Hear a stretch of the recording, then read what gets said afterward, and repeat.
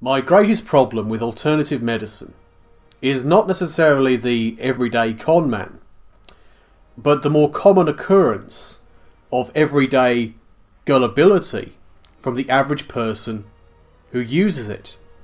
Millions of people use alternative medicine and alternative practices every year, and many of those people will delay going to a doctor because they figure that the practice itself will cure the problem.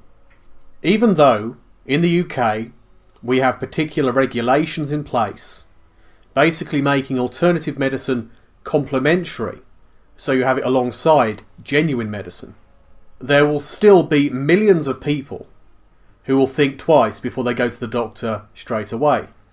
They'll think, well, last time I went to the doctor, the medication didn't work.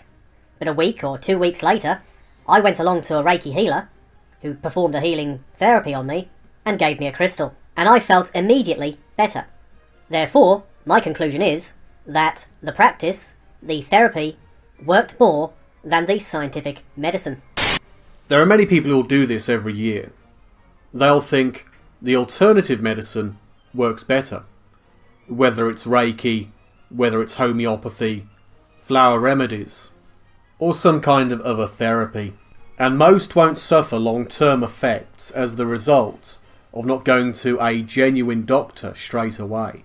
However, some people who avoid going to see a doctor will allow a problem to become worse, and they will suffer.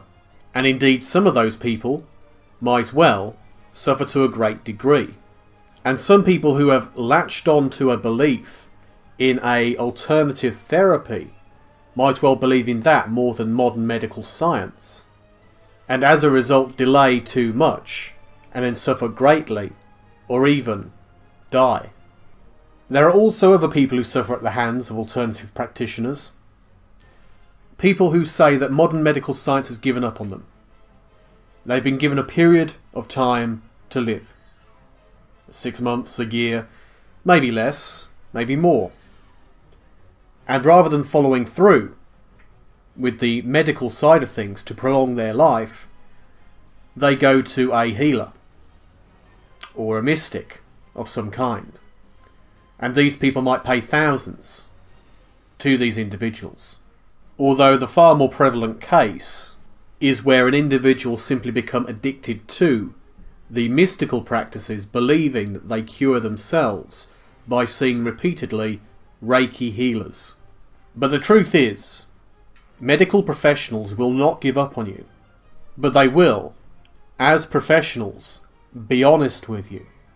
And it's usually at that point that many people turn towards dishonest practices. I think one of the big factors, one of the key points, why many alternative therapists don't give up on you, and they don't say things in an honest way, is because they're making money off you. And because with many practitioners they also believe in the therapy. There are many people who make Reiki practically their religion.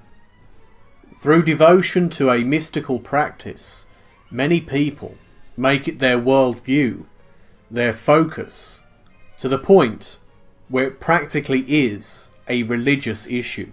With non-mystical practices, non-mystical therapies, there's still that sense of devout belief.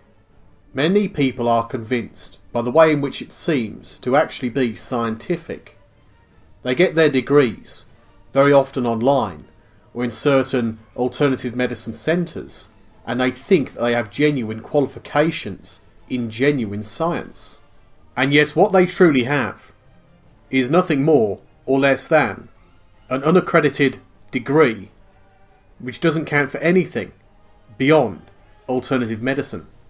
And one of the greatest reasons for this, for actually getting a degree in the first place, even if it's not a genuine accredited degree, is because it is recognised by certain alternative medicine organisations. They help you to get insurance. Complementary medicines play upon the psychological need many people have. They can make people feel good even when they have no good reason to actually feel great.